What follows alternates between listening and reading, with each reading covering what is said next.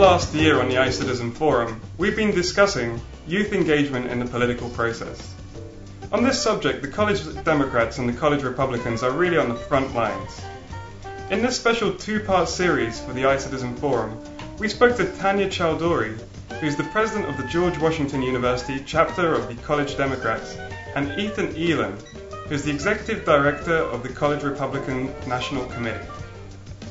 Tell me about the youth vote, because we read in the papers every day that the youth vote is increasing and it's going to be huge this year, bigger than ever. And how are you seeing that, like, as somebody who works? Yeah, definitely. I mean, I think it's a couple of things. First of all, I think that this generation, as with the past few election cycles, people are just starting to get it, right? That politics actually affects them, that it makes a difference, that it's going to determine how their jobs or what kind of job, or if they're going to get a job, once they get out of college. They're going to determine if, that kid from down the street from their hometown goes to Iraq. It's going to determine, like, all of those things are important to them, and they're getting it, and I think that's a function of the national parties on both sides doing a really good job in targeting youth voters because they sort of recognize their power.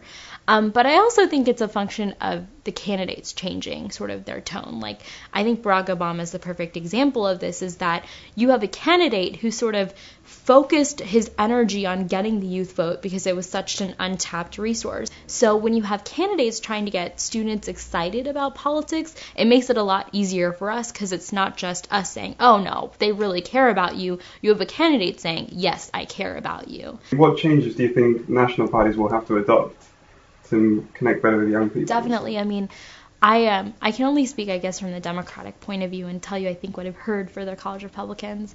But one of the great things I think that Howard Dean specifically has done, and I think Terry McAuliffe did before him, was put so much energy and put so many resources into an organization like College Democrats of America. Like, you have a guy who knows and understands clearly, like, why youth are so important. Like, that was what sort of drove his campaign in 2004.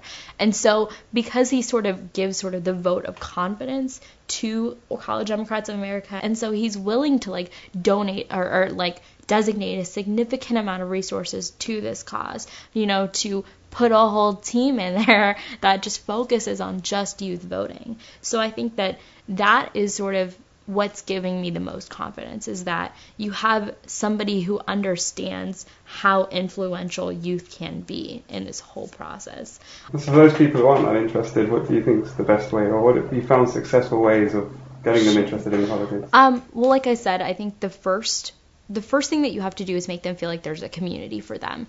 The most awkward thing for a college student is to walk into a room where everyone knows each other, everyone is very exclusive and cliquey. That's very uncomfortable for any student. So what we do is we try to create an environment at all the events that we do to where people feel really welcomed, and they understand that just because, like, we may have worked together in the past, like this group of college students has been involved in College Dems, it doesn't mean that new people can't get involved at every single thing we do.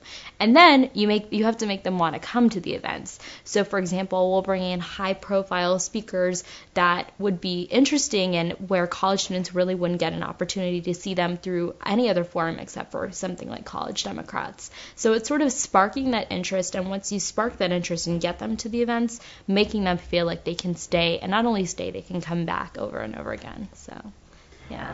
And how are you using new media techniques and so on? Is that becoming a big part of what you do? Oh, absolutely. I mean, college students connect through Facebook and email.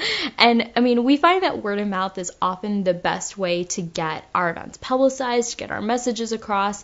But it has to start somewhere, and, like, I know I see in class, like, people spend hours and hours on Facebook every day. So, for example, we'll create Facebook events to advertise our, events that are going on campus. We have our College Democrats Facebook group that we use to, get messages across to our entire membership. So, yeah, I mean, I would say Facebook and our email listserv are probably the best ways that we have to connecting with our students.